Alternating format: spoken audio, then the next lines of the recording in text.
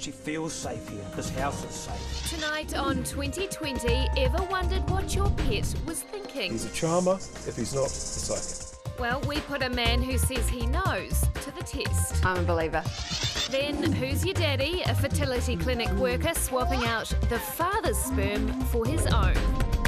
I remember handing him the sperm specimen, and he gave me this evil smile.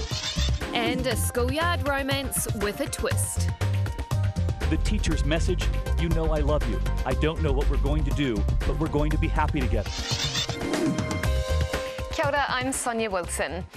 When a woman wrote to us saying that her dog had had a reading with a psychic medium and that the reading had been accurate, we decided to put this man to the test.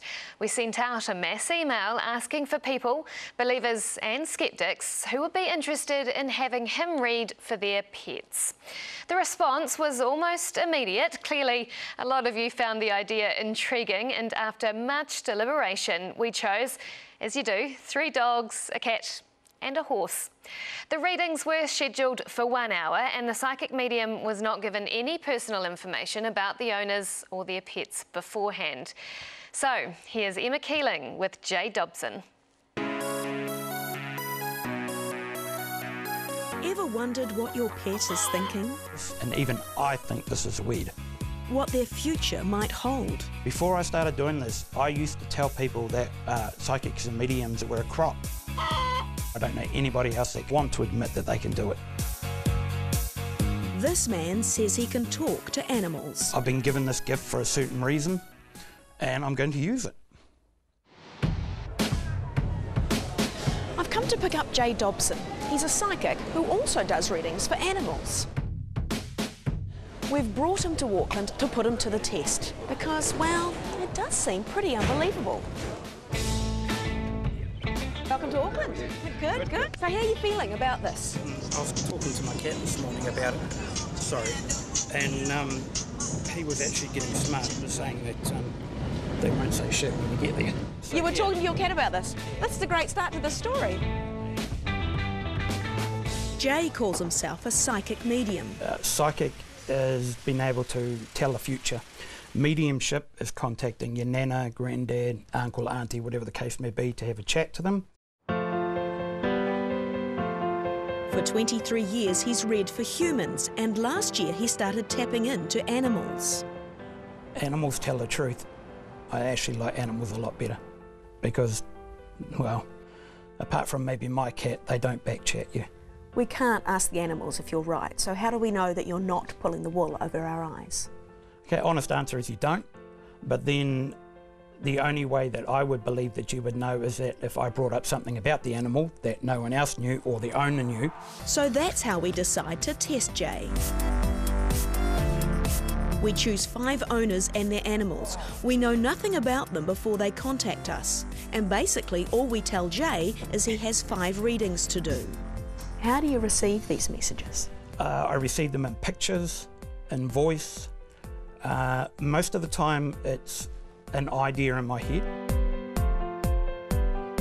So can you tell me about the first time you realised that you had these psychic abilities? The major first time would have been when I was 16 and I was cleaning out my room. When I walked out, I got a flash of a man sitting in a seat in the lounge. I went out and I said to Mum, I said, I think I saw Granddad sitting on the seat, because my granddad had only just passed. Jay's not worried about being proven wrong, even though many psychics and mediums have been accused of being fakes. You all do want everybody to see that we are not who we are made out to be on TV. There's a lot of crooks out there. You're not one of them? Well, considering how I'm not wealthy, no, I'd like to think I'm not. You know, I even feel guilty charging people for readings. But like I've said before, I've got to eat. I've got to pay bills. So something's got to be done. But when I can trade, I'll trade. Go. Our test tonight begins with Mac. He is a Border Collie Lab. He's a very lazy dog, but he's got that kind of collie cuddliness. Brooke and Ralph tell us some of the things that Jay might pick up.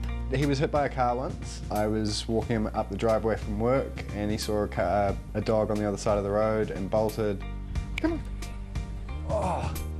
Plus, Brooke's been to a medium before and they said that Mac was the human soul in an animal's body and a husband of mine in a past life. To which Ralph said when I got home, no wonder he never listens to you. that he'd been brought into this life to show me how to love, not physical love, but spiritual love. Would you say you're believers, skeptics, somewhere in between? I'm a believer. I'm definitely a skeptic. But they can agree on why they want to do this. I just think it's a cool opportunity to potentially see into your animal's mind, because how many times do you wish that they could talk? We told Jay he was meeting a dog and their male owner.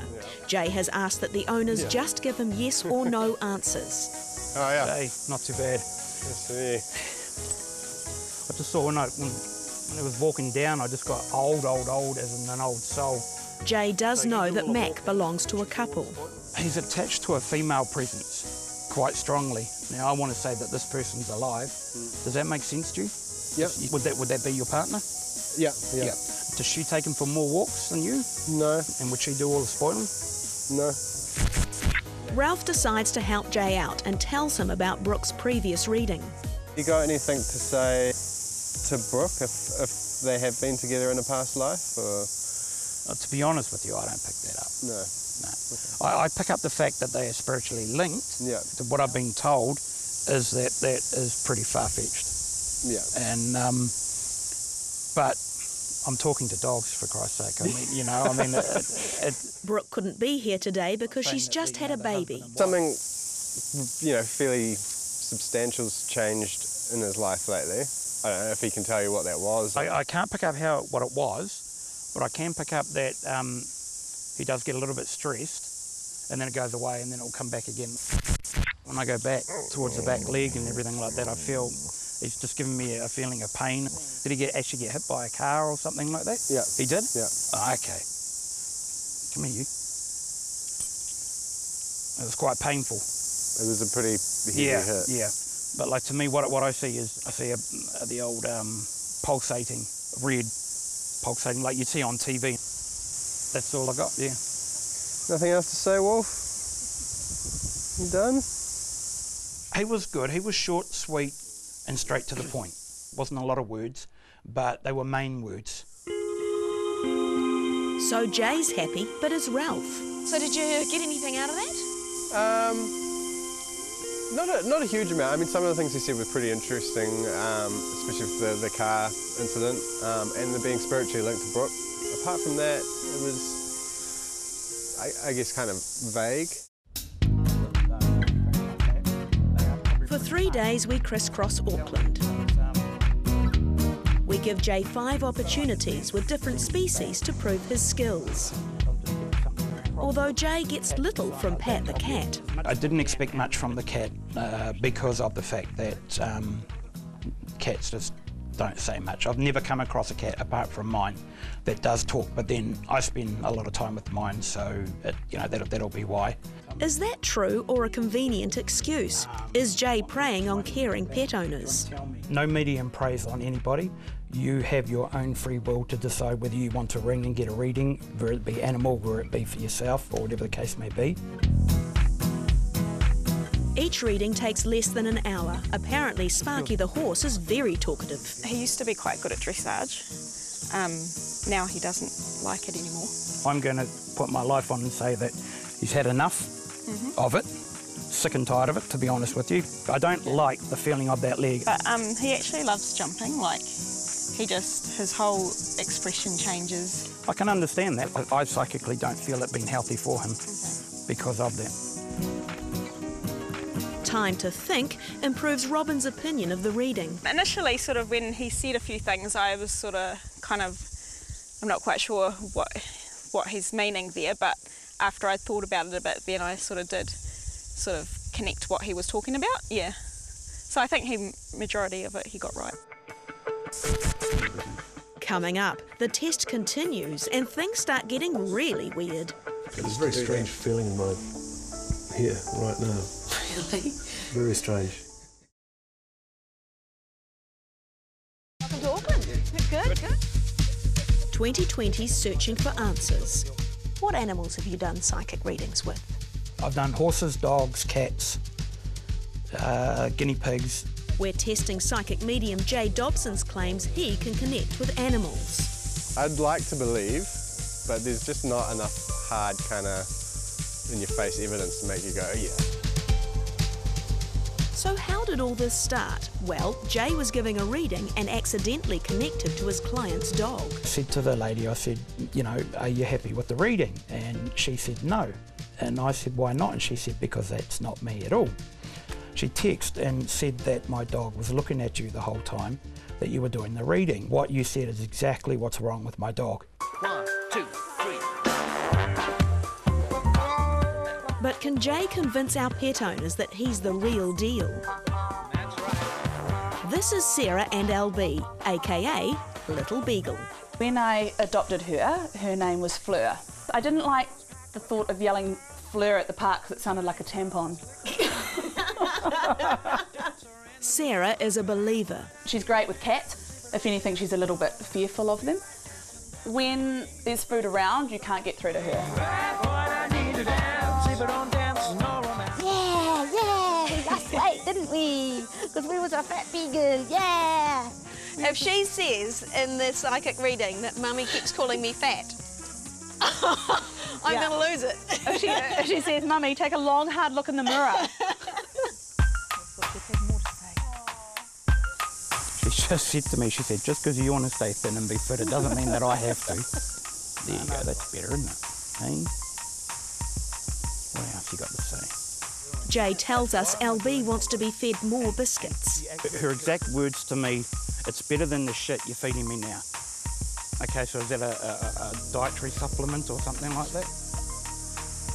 I'd have to say, way off on that one. She loves what I feed her now. Oh, no, definitely. But, it's been another mixed bag. That was a hard one. The dog was a bit nervous and a bit shy. It was only giving me one-word answers. It was only saying biscuits. It was only saying food. So I had to put together what I believed that the dog was saying. But how can you put anything together when you're only getting one word? You can't, to be honest, okay? And this is where it comes into the bit of mediumship that I don't like. If you're only getting one word, it can be a thousand different things, and you need to ask questions, and that to me is not mediumship. That is what a fake would do, and that is not what I want to do. But bearing in mind the fact that I've only been doing this for about 6 or 7 months full on, I'm learning. I think it was a little bit airy-fairy. For me, maybe being a believer, I wanted hard facts, you know, and which I know is very hard to get. What I didn't factor in is that she was shy. She might not have anything to say. But now aren't you interpreting? Isn't this gets a bit dangerous? You so wanted to talk to her. I so wanted to hear her say something. Yeah. But on the other flip side, for her to not mention the cats at all, to me was like, well, come on, it's not like there's one. And it was sort of like the things that I think she loves, he said that she wasn't that keen on. So I was sort of a bit like, huh. How many psychics are actually out there doing readings for animals? I have quite a few psychic medium friends on Facebook. I've hit them all up about it. Out of the 300 or 400 that I've got, I've only had 2 come back admit that they can do it, but they won't do it because of the fact that they are scared that they will get ridiculed about it and made fun of.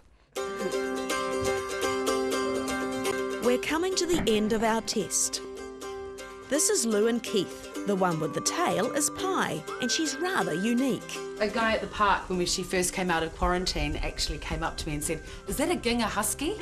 And I just about cried and wet my pants at the same time because that's kind of exactly what she looks like, really. So where did the name Pi come from? It's actually funny. She had 2 owners before us, and so we rescued her in Japan. And she was actually named by her first family after the girl from Whale Rider, so Paikea. So apparently it means good. How much do you know about her background? I guess a little, eh, honey? She was apparently mistreated as a puppy by a Japanese family, and she was very, very skittish when we first got her. You could barely pat her. As we drive to Pi's reading, I'm unsure if Jay has proven he can communicate with animals. But when we arrive at Lou and Keith's house, something very strange happens. I'm just looking at your face, Lou. You're a little bit surprised. I am quite surprised that Pi's assumed that position with like an absolute stranger, and she's letting him do that, because that's very uncommon. It takes a while. Very uncommon. I don't believe that the original people knew how to look after her properly. Okay, and then it just got to the point where they just didn't care. Okay, and they passed it on. But she feels safe here. It's like this house is safe. She is saying to me that she did get hit around here a lot. Whether it's, is that right? Okay, yeah, around that side there. And like just I suppose a smack on the side or a kick or something like that. I'm going to slightly blow it, but when we got her, we were told never to touch her hindquarters, which now is completely the opposite. Remember, we've told him nothing about Pi or her owners, but Jay doesn't get everything right. But for some unknown reason, I've got the word the word Dutch in it, so I don't know. Does that make sense to you guys? We know some Dutch people. I do keep looking at the paws. Definitely I want to start with that one. Yep. And so possibly this one here. I'm not, it's a bit confused, but definitely that one there. Did it get squashed or something, or was it? Don't know. It's always been extremely sensitive. Soon after, Jay tells us his spirit guide is sending healing help to Pi. It doesn't mean it's going to heal completely, but it will sort of make the dog not have to hide it so much. Give her the confidence to do that. Feeling in my here right now. Really? Very strange. So cute. Yeah. It's been the most surprising reading so far. How was that? It was a little bit emotional, I have to say. I didn't know whether or not he was going to pick up on some of the sort of, I guess, abuse that Pi had when she was a puppy. The paw that came later. She didn't have it tucked under, and I thought, why? Because that's a thing that we've always wondered why she wouldn't like it being touched, and that was, in no way could you see that she'd favoured it, not favoured it. Keith's also surprised by his physical reaction during the reading. Maybe I was emotional, but I definitely felt something. It was a strange feeling, kind of in the pit, like solar plexus, which might have just been happiness, because it was like, right, this guy's at least worked out our dog. But I've never seen her with a stranger, ever behave that way since we've had her, not a single person. Do you think that you have interpreted his words to match, or do you feel that Jay is on the level he can actually communicate with animals? Look, I have to say, seriously, I am a skeptic with all this sort of stuff, but I am open-minded. But I do think that, you know, we didn't give him any prompts. All we did was our dog just sat in front of the man, and, you know, to have given back this information, it's quite rare. So I think he really nailed it, actually. He's a charmer if he's not a psychic. I'll put it that way.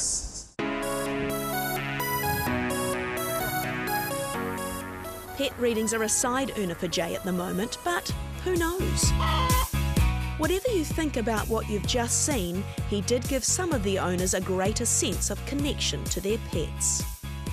Will you keep doing readings with all kinds of animals? Oh, I'm willing to do all sorts.